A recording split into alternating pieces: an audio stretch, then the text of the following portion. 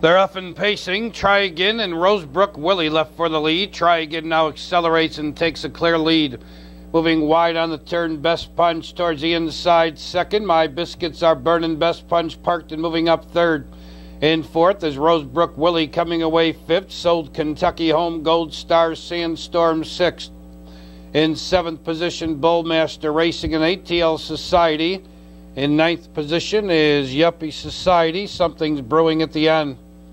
They race by the quarter, 28-3.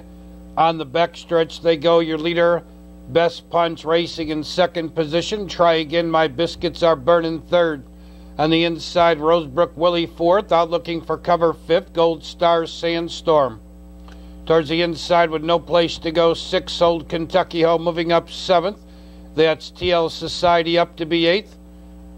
Bullmaster, then it's Yuppie Society, and Something's Brewing.